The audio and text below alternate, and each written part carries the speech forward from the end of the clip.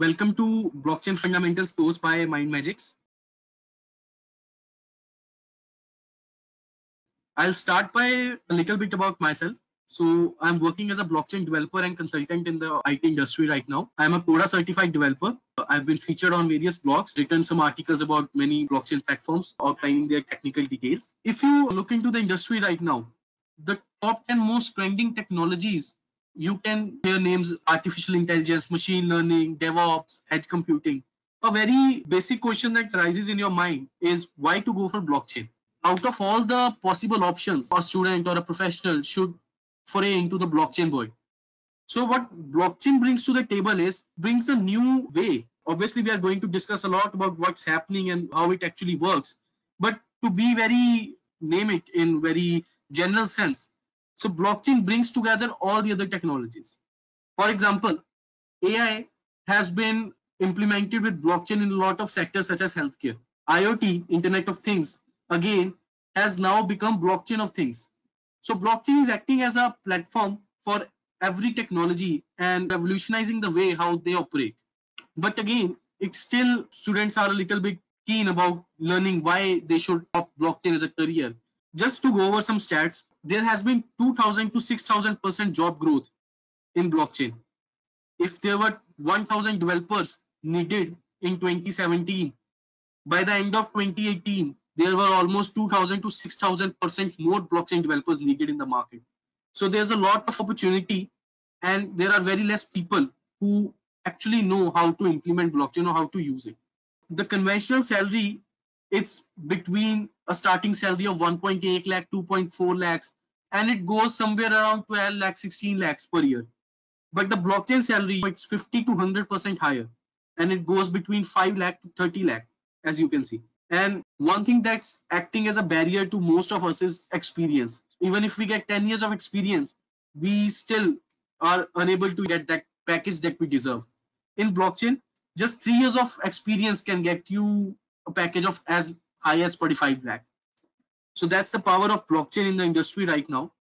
Just some other stats. So you can see that most opportunities in blockchain are available in the banking sector. Public sector, private sector banks also, they are very keen in finding good blockchain developers for various projects, will understand how blockchain is helping the banking sector also with many other sectors.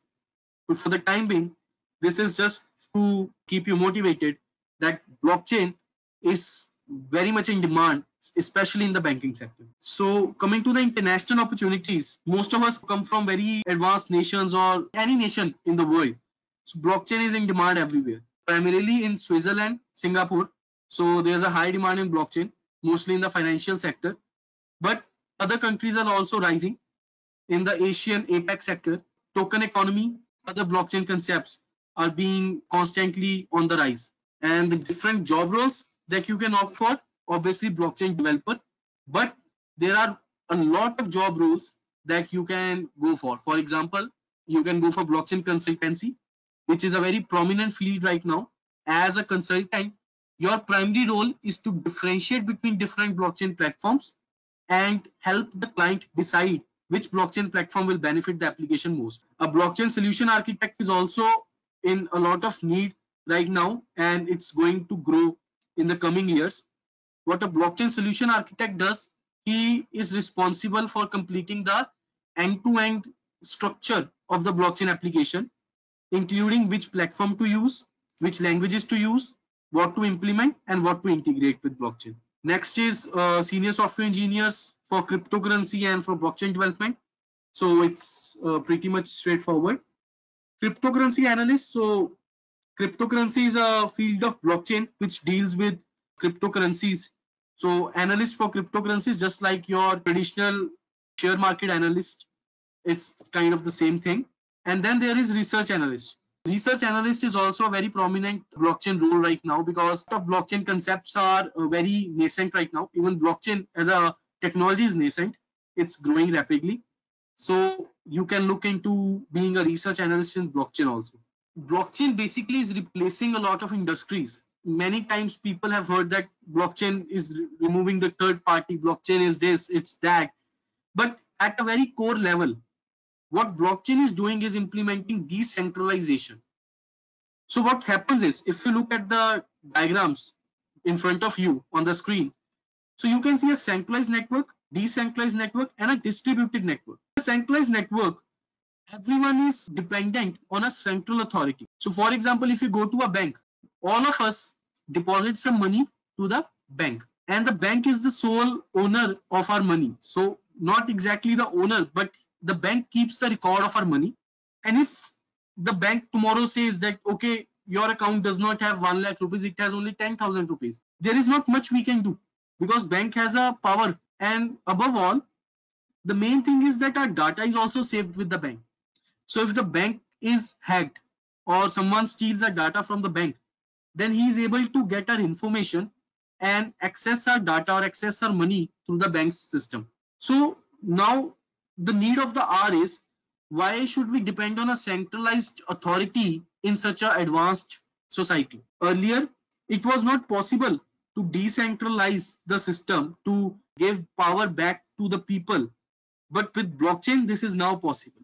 So even before blockchain, decentralized systems were a thing. So for example, a decentralized network, you can say, for example, there's a public sector bank. In India, we say it's RBI. So RBI is the government bank that's managing all the other bank segments. So RBI decides what other banks can do. It's acting as a centralized authority for other banks. The private sector banks, for example, HDFC, Axis Bank, Yes Bank, what we do is, we go to each individual bank and we open an account and deposit money there. Each individual bank has some branches in different cities, different states, and different countries even. So this is called a decentralized network. A bank has no central server, but a decentralized server. For example, the bank has one server in Mumbai, one server in Bengaluru, and one server in Delhi, and so on. So it has multiple servers who are responsible for keeping the record of our data, who are responsible for maintaining the record of our data. So even if one server crashes, we can always depend on the other server. And then there are distributed networks. Taking decentralization a little bit further, distributed networks are where everyone is the owner of their own data. And this is the core concept of blockchain. Earlier, distributed networks were not possible because there was no provision of building trust and transparency between the parties involved on the network. Every node is independent on the network and they are interconnected with each other. You can take an example of a Paytm network without a Paytm central server. So I have a Paytm account, you have a Paytm account. We can send money to each other and there is no central authority governing it. But in distributed network, to remove the need of central authority, it is very difficult. Why? Mainly because, what if I send you 10 rupees and tomorrow I say I sent you 20 rupees? You have to give me 20 back. Or on the other hand, if I send you 20 rupees and tomorrow you say, no, you only send me 10 rupees. So there's a lot of chance of fraud. Or in other words, we can say there's no governance model. There's no trust model. This is what blockchain aims to solve. And this is how blockchain is being a mainstream technology right now. Let's again look at what is happening. In a centralized system, there is a single point of failure. It is susceptible to fraud. The processing is very slow. Even if you think that you can transfer money from one bank account to another bank account, so you have to firstly deposit the money in the bank account, then process a statement to transfer the money, and then the other person withdraws the money. And in between, the transfer of money takes a lot of time. Sometimes when there is paperwork involved, this process is even more slow. Number 4, so there is a control and dominance by the third party, and then obviously there is the security issue. Let's see how blockchain combats each of these individual problems and what exactly it provides. So when we go over the properties of blockchain, before defining what blockchain actually is and how it implements in real time, so we can go over the different properties of blockchain. So the first one is the property of being immutable. Immutable generally means that something that is not modifiable. Whatever we write on the blockchain, so blockchain acts as a database where if we make an entry, it is not modifiable. It is there for the life. And if we want to change some value in that entry, or update the value, then we have to add a new entry. Basically, you cannot change something that is already on blockchain. You can add anything you want, but you cannot change it. By having this immutability, it comes to the property of provenance or auditability. So auditability is keeping a record of all the transactions on the blockchain. If you look at any blockchain platform or any blockchain application, any interaction with the blockchain is called as a transaction, because blockchain in essence is like a database. Whatever we save on the blockchain is considered as a transaction. So what it does is, if we are maintaining every record, if we are keeping everything immutable and unmodifiable, and we add new records, so it creates a property of auditability naturally. For example, if 10 years later you want to see what you did at this point of time, you will get a perfect source that, okay, in a span of 10 years, these are the multiple transactions that you did on the blockchain platform. Next property is single source of truth. So obviously, combining the two properties, immutable and auditability, maintaining a complete data record and keeping it totally original without any scope of modifications, it becomes a single source of truth. Moreover, if you go into a distributed network, blockchain acts as a shared ledger. So you keep all the record on blockchain, and this blockchain is shared among everyone on the platform, and it acts as a single source of truth. If I send you 10 rupees, everyone on the platform knows that this person sent 10 rupees to this person. Then even if after 2 days or 3 days I say that no, I didn't send 10 rupees, I sent 20 rupees, we can confirm from the record on any other user. So in this way, it acts as a single source of truth. The fourth property is security. In blockchain, generally, there is the involvement of hashing and encryption. So very advanced level of hashing and encryption are being used in blockchain, which ensure that the platform is completely secure. The information that we store on the blockchain platform is totally encrypted. No one can access our private information. Creates a sense of security on the network, which is very important and which is something that is missing from the centralized system. Even if you see that banks have employed such a important or advanced infrastructure which provides the utmost level of encryption and security and firewalls, even then they are susceptible to hacks. But a blockchain network virtually impossible to hack. The next property of blockchain, and one of the most important properties, is smart contracts. So smart contracts will obviously look into it in details in the further slides, but basically smart contracts are the pieces of code that implement a business logic. Just get the basic definition. Smart contracts are piece of code which implements a business logic on the blockchain. So smart contracts are what making blockchain adoption possible.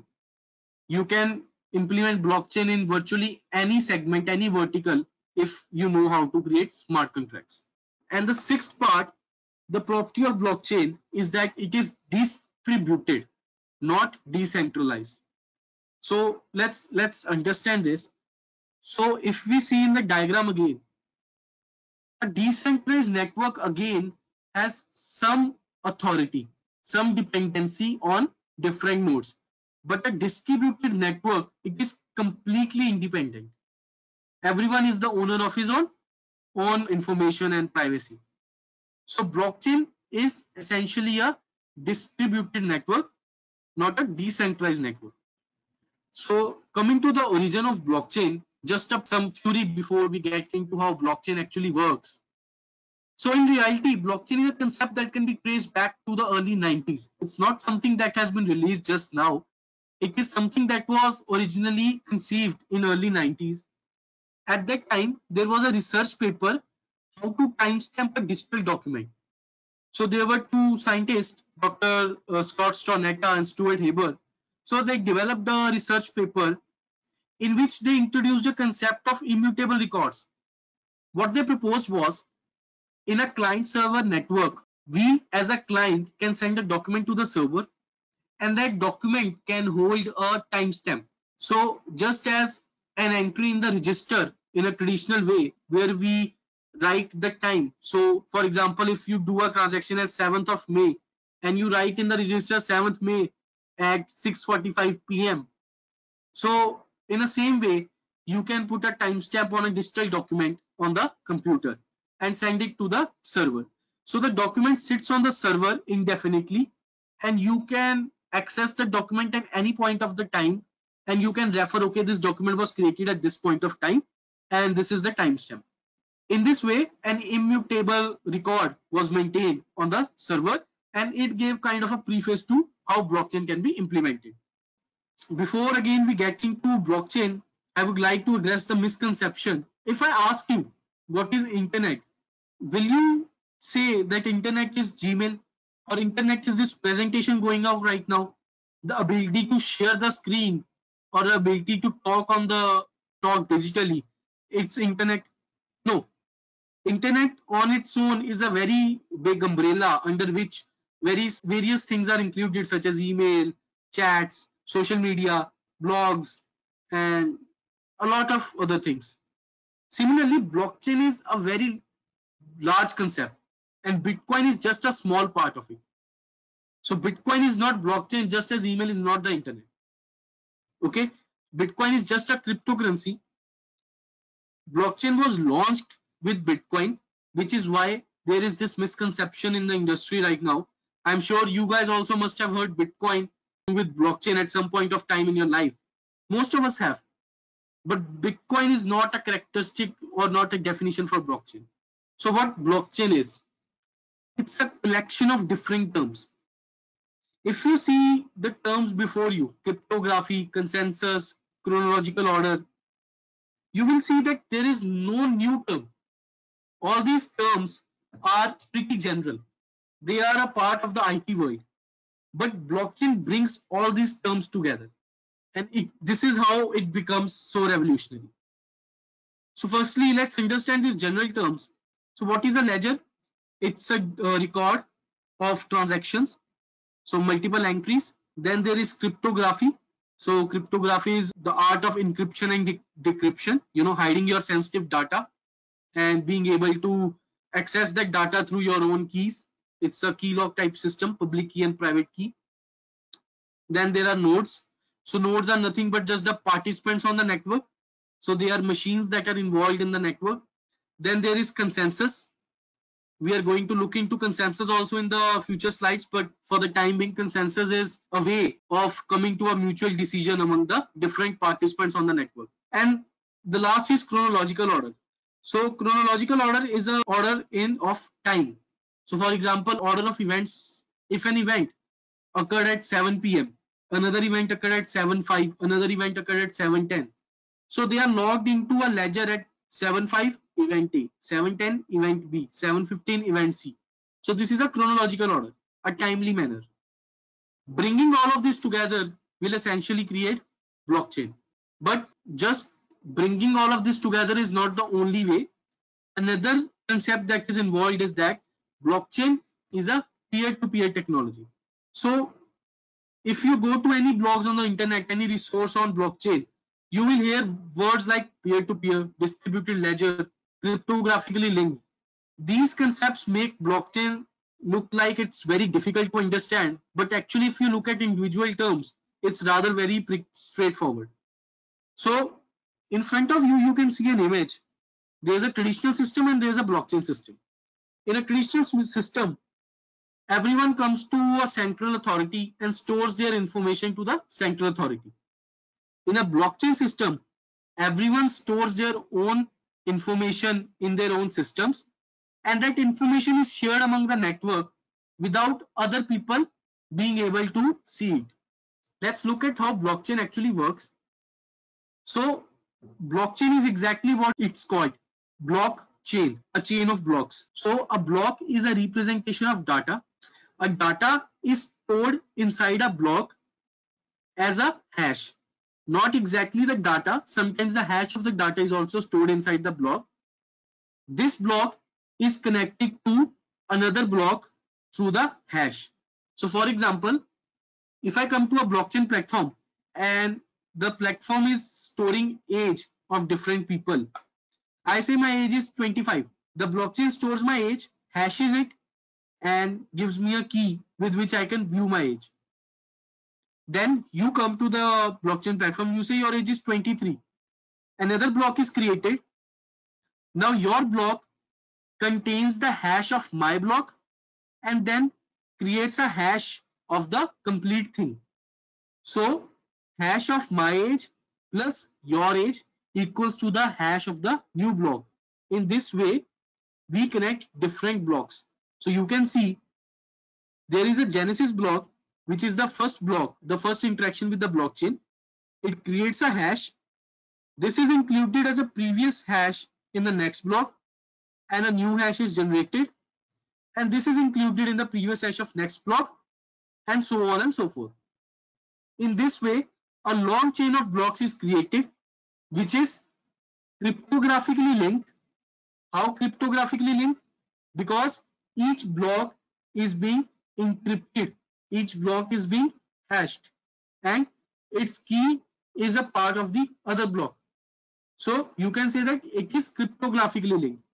Essentially, if you look into this diagram, if you change anything in the block 1, the hash of block 1 will be changed, which will change the hash of block 2, which will change the hash of block 3. Changing just one hash takes a lot of time. And in a blockchain where there are thousands or millions of blocks in front of one block, it's impossible to change one block, because to change the data in one block, you have to change data in every block, or you have to change the hash of every block that is followed by that block. And it is virtually impossible right now. So Genesis block, you add, create hash, and then add the new blocks in a chronological order. But the adding of a block is not a straightforward process. If it was straightforward, anyone could just come to blockchain and add. So what if I add something, you add something, someone else adds something simultaneously? How to decide which block to add and when to add and how to add the block? So this is done through the protocol called consensus. So we'll define consensus in the following slides. But basically consensus is responsible for the mutual agreement between all the parties on the network that this thing is authenticated and it can now be added on the blockchain. So in the whole process, we can say that the main part of blockchain is encryption and hashing. So what's the basic difference between encryption and hashing? If you look at this diagram, you can see that the most important part is a hash. But again, if you change the hash, you can access the data. Even if it's impossible, still you want some assurity that your data is safe. This is where encryption comes. So essentially, if I put my age 23 in the block or 25 in this block 1, I encrypt my age as a data, as an encryption technique, and then put it in the block. So in this way, blockchain becomes even more robust by combining encryption with hashing, where encryption works as converting the plain text into encrypted text, which can be later converted into plain text. And hashing algorithm works as plain text, which can be converted into a hash function. One key difference here is a hash function is never retraceable. You cannot convert hash function back to the plain text, but you can convert the encrypted text back to the plain text. So summarizing this in one slide, let's say there's a blockchain platform where Alice wants to send money to Bob. Alice wants to send money to Bob. So Alice has a customer ID, Bob has a customer ID, there is an amount of money, there is time. So there are a lot of constraints. These constraints form a transaction which is represented as a block.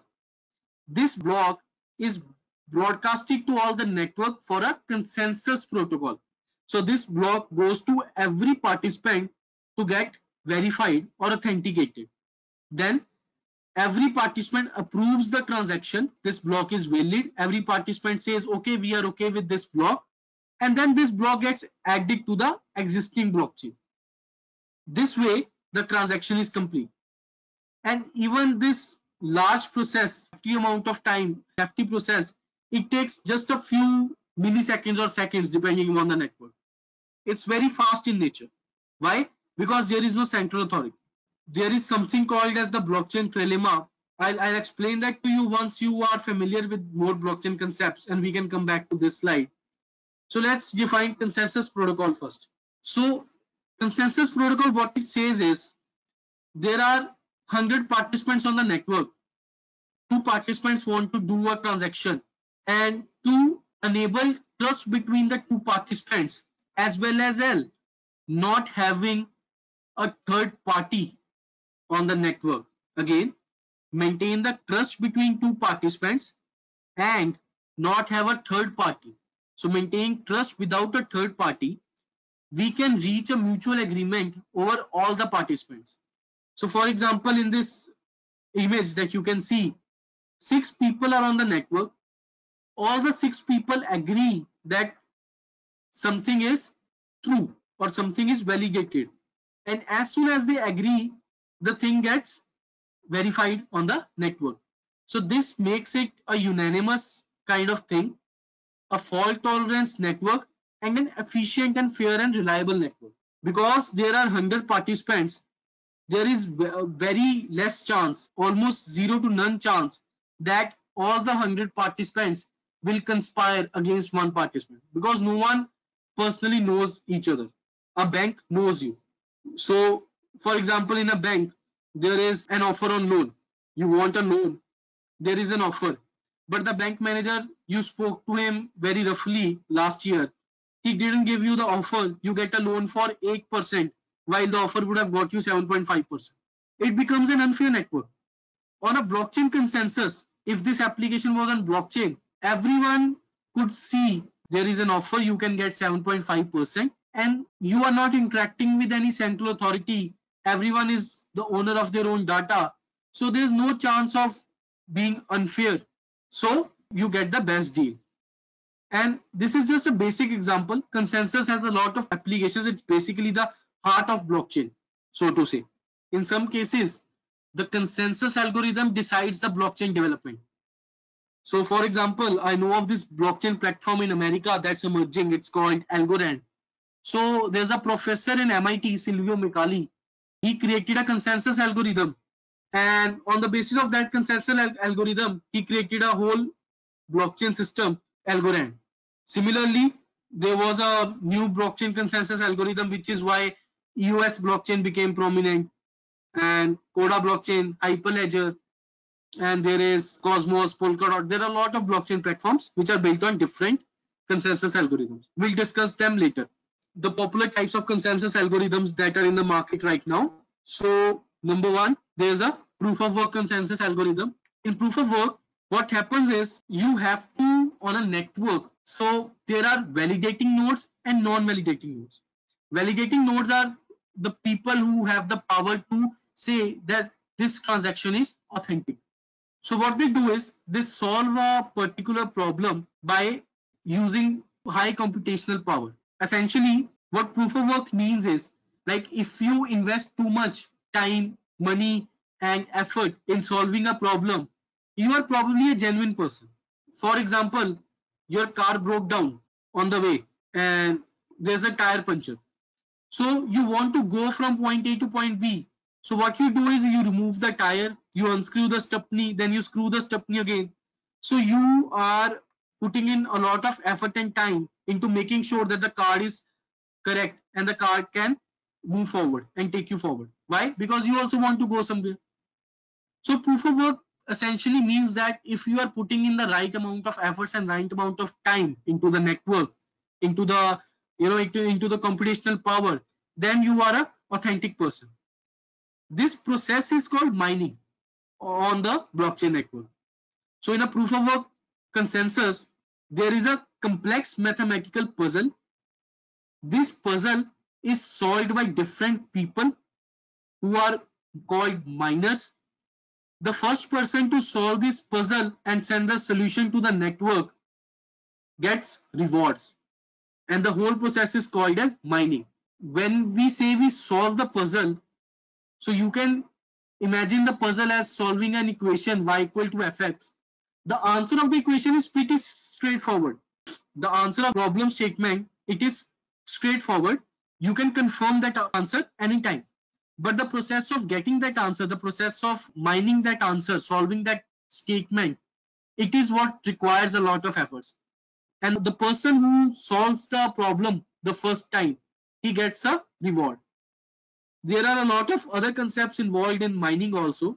So it's a very complicated process, but we don't need to get into the process of consensus, how it works on the back end, but just how consensus is involved in the blockchain. The second one is proof of stake, and the third one is practical Byzantine fault tolerance.